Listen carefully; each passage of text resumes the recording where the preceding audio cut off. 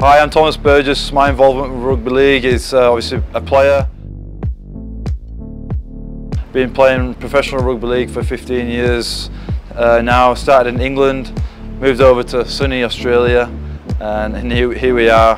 15 years later, still going, still living the dream. But yeah, what a sport it is. A pleasure and an honour to be involved with this great sport, and yeah, I just want to keep living the dream for as long as I can.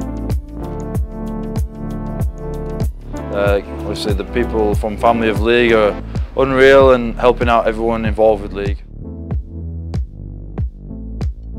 Oh well, definitely I know firsthand how hard life can be, and life can be after football as well, and anyone that's associated with rugby league, you know, when that gets taken away, it can be a very tough time. And yeah, for me, I'm a big advocate for Family of League. Anyone that might be struggling, or not even struggling, but want to help out and be involved with the guys, it's such a great cause. The biggest and best thing about rugby league is we're all one big family, and we look after each other, and that's what we do. We look after each other on the field, but more so off it, and that's what you guys are all about, Family of League, making sure we're all good and we're all doing well.